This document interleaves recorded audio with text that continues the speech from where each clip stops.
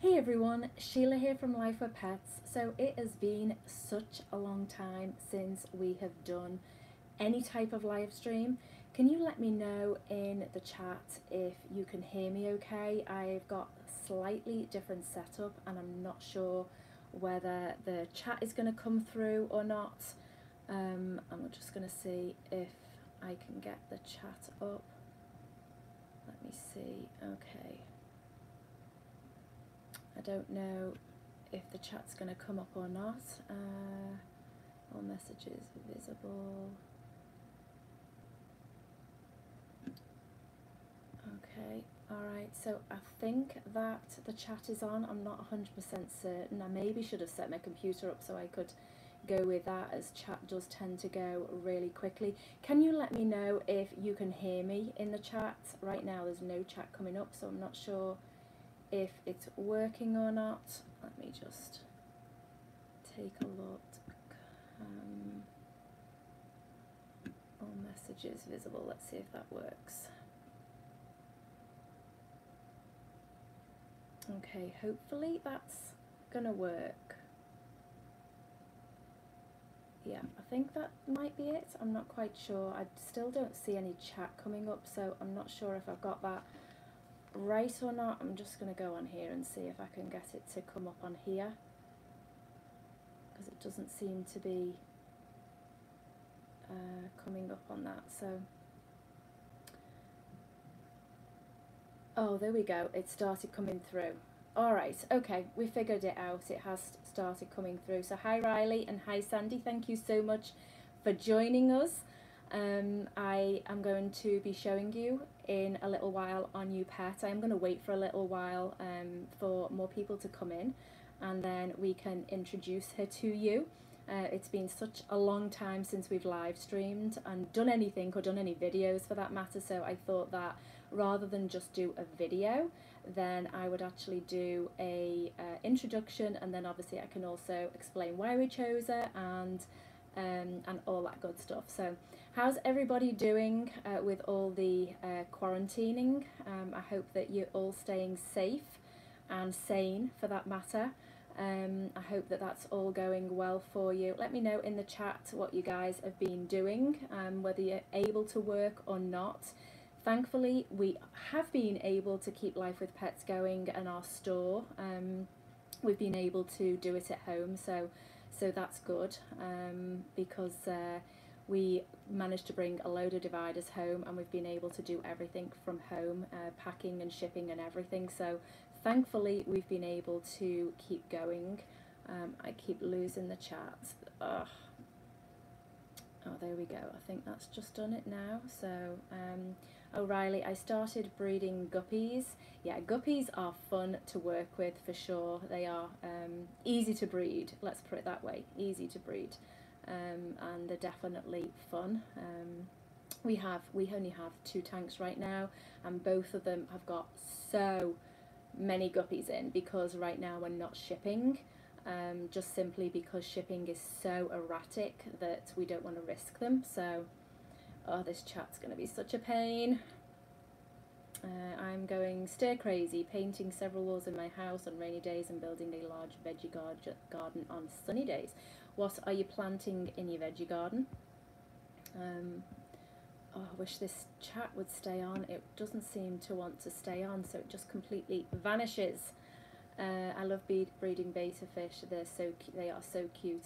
Yeah, we've only done it though once, and I don't think it's probably something that we will do again. But I will never say never. But I don't think it's something that we will actually do again. Oh, hi Dolphin Cutie World. I think I've just sent you a message, or I replied to one of your comments on Instagram. So those of you that follow me on Instagram will already know what this new pet is, because we did actually introduce her yesterday. So for those of you that follow us over there, then you are already going to know what she is. And I actually did a poll on YouTube today, which I thought was quite interesting. Let me go and I'll get the results. So I did a poll today to ask what you thought the pet was going to be, and the options were puppy, moorfish, kitten, leopard gecko, or none of the above. And so puppy was 13%, more fish was 23%, kitten was 16%, and leopard gecko was 45%, and then none of the above was 3%. And I just think that, well, the 45% of you are going to be so disappointed because it is not a leopard gecko. So you guys are going to be disappointed. It is not a leopard gecko. It is a pet that I never ever thought that we would get, because I am extremely allergic, and so I didn't think that there was an option available. And so it's something that we've never really looked into, but over the last 6-8 months we started doing a lot of research into getting a new pet, because as many of you know, we did have 4 dogs, and then obviously we went down to 3 and then 2, and now we've just got the 1.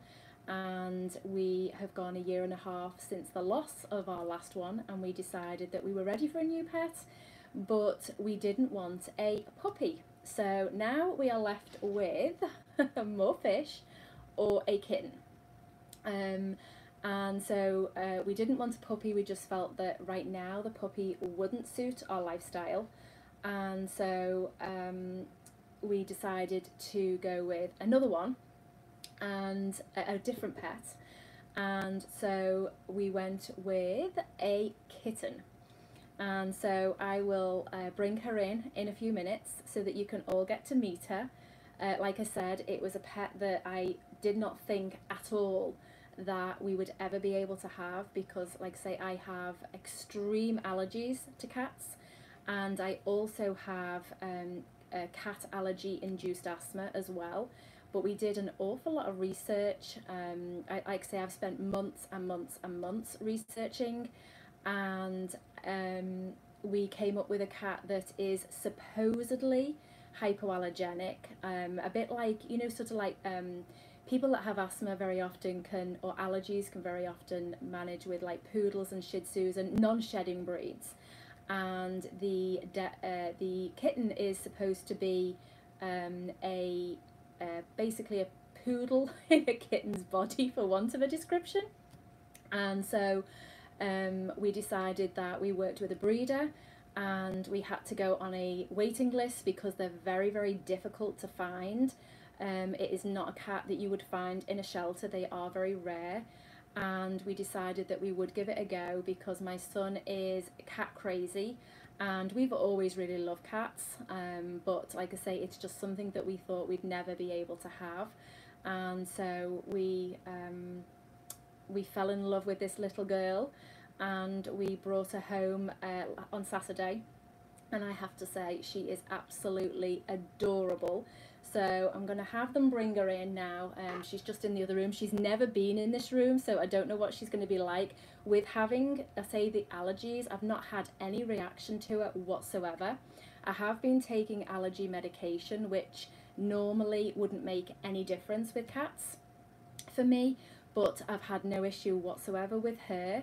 So either I'm not allergic at all, or the allergy medication is doing its thing. I'm not really sure yet which it is, but in the mornings I tend to go without the pill and I'm fine. So I do think it is, I'm just totally not allergic to her. Here she comes. Here she comes. Like I say, I don't know how she's going to react in here, because she's very playful apparently now. Here she is. Here she is. I did a poll on, I did a question on Instagram to what is she? Oh, Nisi, you're on a wait list? Oh, that's fantastic. Let me tell you, I never thought I could bond with a cat or I would do well with a cat. I know, you have to say hi to the peoples. You have to say hi to the peoples. But I absolutely adore her. She is so affectionate, playful, obviously beyond belief. And like I say, she's not been in this room because we've been trying to keep it cat free. This is our bedroom. So she is going to want to explore all over the place. But yeah, she is an absolute sweetheart. She just wants to cuddle all the time, and she's so affectionate. A lot of people think that she is a sphinx because of the ears, and she has, I don't know whether it really shows, but she has a very like poodle-like coat. It's virtually non-shedding, which obviously is a plus, especially with allergies, although it's not the coat that you're actually allergic to, it's the proteins in the saliva.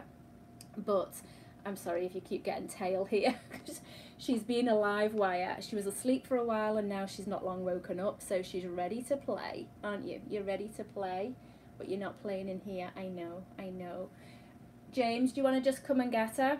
I'll go let them take her out and then she can run round. So say bye to the peeps. Say bye to the peeps. So that's her. If you want to see more on her, we did do a lot of posts on Instagram, basically because my phone is literally overtaken with cat photographs and video and all that good stuff. So I never thought I was a cat person because I'm a dog person, but intelligent cats are amazing at changing a person's mind. Oh, I cannot even begin to articulate the way I feel about it. We've had dogs for 26 years and I never ever thought I could be without a dog, ever. And we're down to our last one. Is she a Cornish Rex? No, she's the Devon Rex.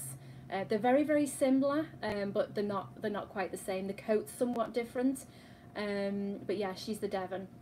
And yeah, so I just thought that I could never be without a dog, and because we've had dogs, dogs have been our life basically, and I just thought I could never be without a dog. But we just feel that, you know, where we are right now with what is sort of going on with our life, that a dog was not an option at this point. And so we were sort of looking at what would fit our lifestyle better, and cat kept coming up. And like I say, my husband and my son are cat crazy, and so that's when we decided to do the research. And I'm so thrilled with her. She is just so wonderful, so wonderful, so affectionate. They're supposed to be extremely intelligent, very human. They want to be with their human all the time, and that is definitely the case. She's very vocal. She talks to you all the time. It's so adorable. She came litter trained, so we've had no issues there at all. She's not gone after furniture. I mean, we've got her a lot of like scratching posts and all that sort of stuff, but she's just absolutely adorable. So I would definitely now say that I am a dog and a cat person. Oh, I'm not sure what's just happened there. Okay, let's get this chat up because it keeps vanishing. All right, let's see. I'm not a cat person, but she looks so beautiful. Well, thank you. A lot of people think she looks very odd, and you know, they have some very not nice things to say about her, but she is she's just adorable in my eyes. So I love my Lycoi. I got Labour Day weekend when she was 7 weeks old. Now, yeah, the breeder we actually got her from is very big in the Lycoi scene.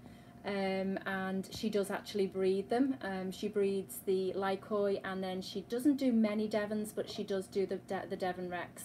Is she a Rex? Yeah, she's a Devon Rex. It's interesting because in her litter, she came out with like the curly coat, and a sister came out with the curly coat, but the other two came out with sort of a very smooth coat and not much coat actually. So yeah, she's absolutely gorgeous. So, okay, let's just have a look at some of these questions. My guppy tank is a 20-gallon long with lots of plants. I have guppies, 3 Amano shrimp, and a couple of nerites. Is using Eco Complete as a substrate. Oh, what other fish could I put in there? If you're doing guppies, with the fact that they're going to breed so much, I probably wouldn't do much else. But I mean, you could do some maybe cories. So you've got bottom swimming. Maybe bottom swimming would be better than putting something else that's going to middle or top swim, because the guppies are going to do that.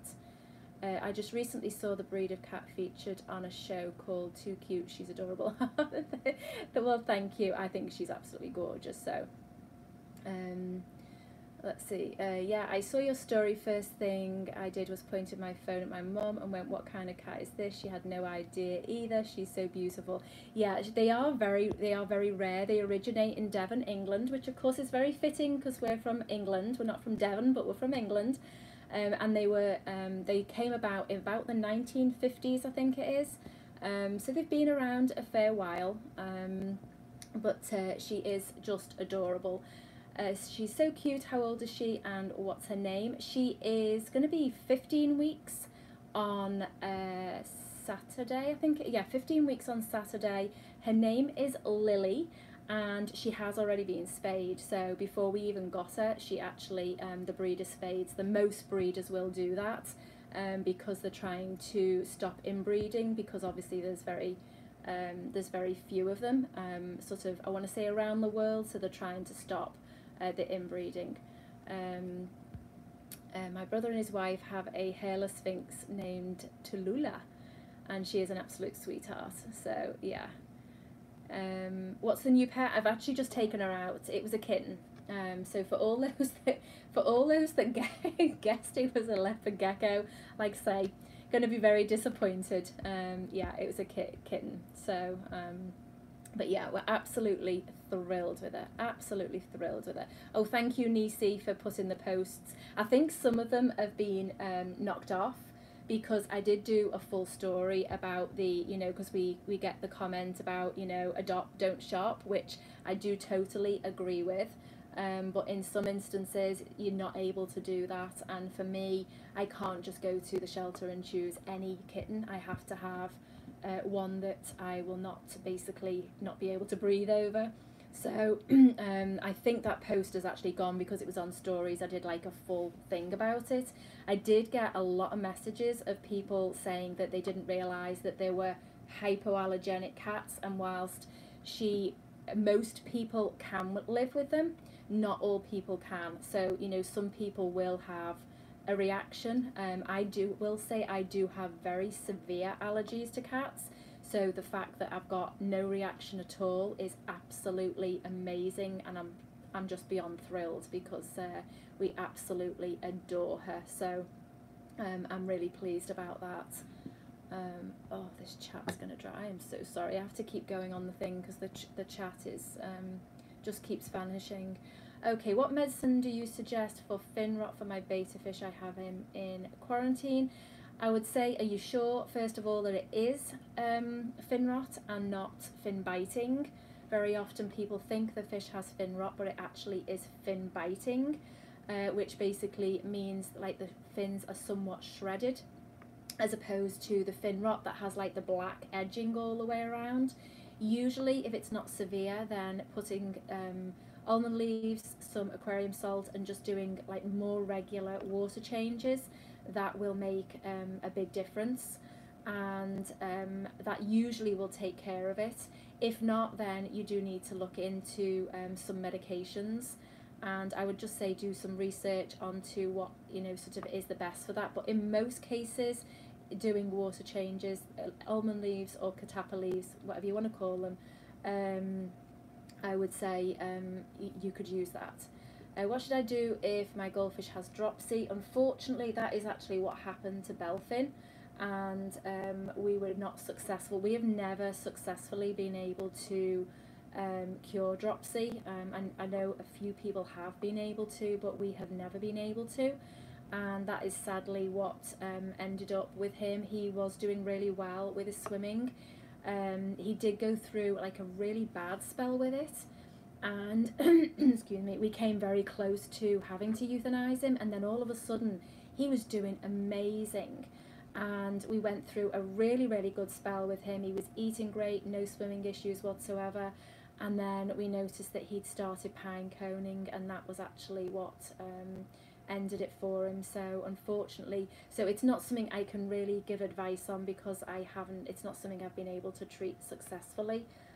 So I would say maybe go on some of the forums on Facebook. There is I think it's called Goldfish Keepers on Facebook. They are very knowledgeable, and maybe some accounts on Instagram. You know, look for those as well. But I think that you can do salt baths, but I'm not sure if it's aquarium or Epsom. I know it's one or the other. I've got a feeling it's the Epsom, but again, I'm not certain. So like I say, I would definitely do research, and you know, like I say, I don't really want to give advice where I can't give you correct information. So I will see if she will come back in. James, could you bring her back in, or Brianna, could you bring her back in? Oh, it is Epsom salt. Okay, I say I get the two confused when it comes to treatments. I know the likes of with fin rot in like fish, it's aquarium salt is better, but I know that Epsom salt is better in some cases. So I'm going to see if they're going to bring her back in, or whether she's too wild. She slept most of the afternoon. She was so running around like crazy all morning, and she was doing quality control checks when we were packing this morning, because we had a load of orders to ship out. So she was doing the quality control of all that. And all right, so let's see. Is she still? She's a wild child. Oh, she's still a wild child. So just very quickly again, here she is again for those that may have just joined. Oh, she's purring like crazy. Can you say hi to the peeps? Or are you too busy? Are you too busy? Yeah? Did I get a puppy? No, we got a kitten. Surprisingly, we got a kitten. A pet we never ever thought we would ever get. And he's trying to unmute. I know. You want to go play. She's a wild child, usually between, I want to say 7 and about 10:30. Yes, you're a little wild child, aren't you? And then she just, yeah, you're saying hi. She's so vocal. She talks all the time. Okay, you want to take her. So yeah, she has a wild, yeah, those ears, yeah. That's what everyone says. Those ears. I think that's why when I did the story on Instagram, I want her snap. Oh, I know. She's just so adorable. It's interesting to me how the coats differ so much, because like I say, in the litter there were 2 with the really curly wavies like hers, and then there was 2 with like virtually no coat whatsoever. She's a Devon Rex. And the reason we got her, just very quickly for those that are just joining us, is because I'm extremely allergic to cats, and these are supposed to be okay for people with cat allergies. Now I say supposed to be, because I don't want people to get the wrong idea. Like say, not everyone is going to be good with them, but from sort of everything I read, all the research, speaking to the breeder, speaking to several breeders actually, that most of them said they actually started out on their journey with cats through having asthma or cat allergies or whatever. So that was a big thing for me. I just can't believe that I have no issues whatsoever. So I'm absolutely thrilled, because I adore her. So it couldn't have worked out any better. So I'm sure you'll be seeing videos on her, and like say on Instagram right now, she's taken over our Instagram, because I am just doing so many videos on her, because she's just hilarious. Her name is Lily. She's 14, nearly 15 weeks old. In fact, she goes for her vet check tomorrow. We had to sign a contract with her, and we have to have her in at the vets within 5 days for like a healthy pet exam and all that good stuff. So she goes tomorrow. So hopefully she's gonna be good. So Lily just came from an emergency play session. Yeah, she she goes crazy from around the 7:30, 8 o'clock mark to about any time between 10 and 11, and then thankfully she just sleeps through the night, which is fantastic. So we haven't got any more fish that you haven't seen. We sold an awful lot of fish, or a lot of the guppies. So we only have 2 tanks right now. We still have our 3 beta fish. They're doing really well. We still have Callie, our goldfish. That was very interesting, because I really thought that when Belfin went, that she'd be quite sad. But it was interesting watching her a few days before we even knew there was anything wrong. She seemed to start distancing herself. I'm sorry, the lighting's so bad in here. Let me see if I open this a little, whether it makes a difference without it being too glary. She seemed to start distancing herself from him, which I thought was really interesting. She obviously knew something was going to happen, or something was happening, but she's been so, she's been great since he's gone. I thought that, you know, she might sort of get somewhat depressed and not swim around, but she hasn't. She is eating wonderfully, and she seems really, really happy. She's very interactive, which, I mean, she always was, but she's, you know, she's very interactive. And so, you know, I'm pleased that we probably are not going to get another one right now. They're in the 20-gallon long, and I feel that a 20-gallon long is just not big enough for two. So certainly for the time being, we're not going to get another one. Our 125-gallon we still haven't set up, so that's stayed as it was. And the 40-gallon looks amazing. We've had several videos go crazy on Instagram with that one. So I had a cat and dog for years. I had a cat for years, and our dog got along fine. We had to have the cat put to sleep. Oh, stop, go. Oh, the chat's just gone again. Come back, come back, come back. Let me see. I had a cat. We had to have the cat put to sleep because she was having seizures. Our dog now has no tolerance for any other cat. Yeah, thankfully our dog is, I mean, he's old. He's pretty slow now. At first she was a little, you know, she was a little wary of him, and I mean, she's still cautious of him now, but she will go up to him and sniff him, and they do go nose to nose, and I think half the time he's oblivious she's even there, because, like I say, he's pretty old and he's pretty slow on his feet. And I will say though that he has taken to playing with her toys. I've got a hilarious video, in fact I must put that up on Instagram, of him playing with one of her toys, one that she's right now not interested in, but he just thinks it's absolutely wonderful. Alright, let me have a drink of water and get the chat back. Thank you for supporting. Yes, the breeder, I have to say, I spoke with several. I was very fortunate because initially I thought that we would probably have to go quite a distance, and I really didn't want to ship. I mean, I know that, you know, dogs and cats are shipped all the time all around the world, but I really didn't want to have to do that if I really didn't need to. And we were really fortunate in, I found two very reputable breeders, both of them approximately an hour and a half away, and one didn't have anything available till later this year, and that wouldn't have really fit our timing, because we're hoping to be able to go away towards the end of the year, but we'll have to wait and see with everything that's going on. And the other one had some, but I honestly didn't think she had them available, and we were chatting backwards and forwards. I asked so many questions. I'm surprised she didn't get sick of me. I asked that many questions, and she was just fantastic. She just answered everything. She was very responsive, and it was just amazing. And so it turned out that one of the litters that she had, there were some still available, and so we put our name down, and we had to wait, I think it was, I want to say 4, maybe 5 weeks after putting our name down, for her to become available, because they don't usually rehome them until they're between about 13 to 15 weeks old, because they have to be spayed before they leave. So we had quite a wait for her, but yeah, she was a great breeder.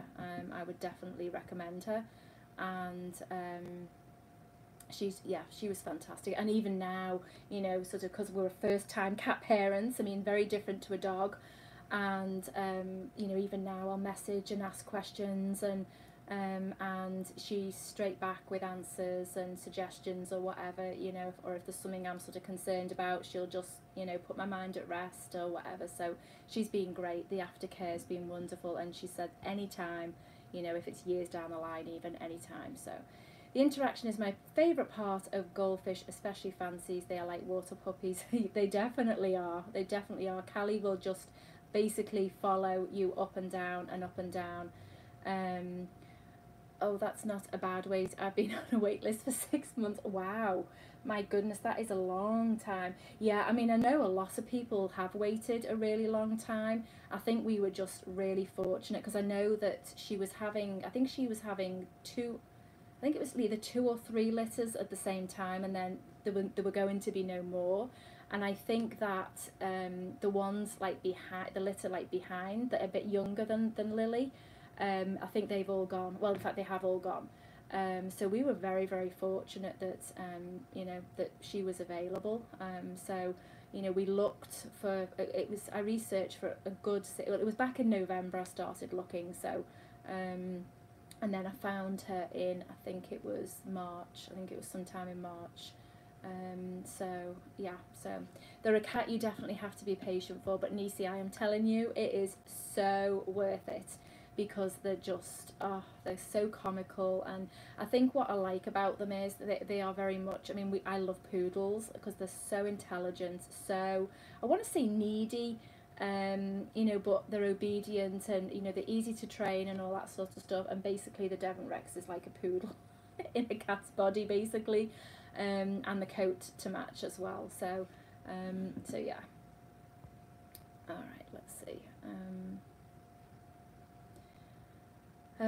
Oh, by the way, I never thought I would like snails, but I got a mystery snail. His name is Turbo, and I love watching him. Yeah, snails are fun to watch. Right now, we don't have many mystery snails. We sold most of them, and the ones that we have right now are not breeding. So I am probably going to get some new ones in once all this craziness is going on, because shipping is so unpredictable at the moment that I'm not too comfortable having any shipped in. So I'm going to have to wait, so we're not going to have mystery snails for a long time. Now, ram's horns, on the other hand, oh, if you guys saw the video we posted a while back, that we had hundreds and hundreds. We weren't sure how many were in the tank, but I will say that we sold well over 400 in, I think it was about 2 weeks, and the tank is still pretty full. I mean, it's got a lot less in, but it's still pretty full. So but I've taken them off for the time being. I have got people waiting on them, but just with the way the shipping's working right now, I'm going to maybe give it another few weeks, and then we'll do it again. So get this chat up again. I've heard they want to supervise everything you do and tell you every thought they have. Oh, that is so true. She is so vocal. I say meows all the time, and you know, sort of, it's just like having a conversation.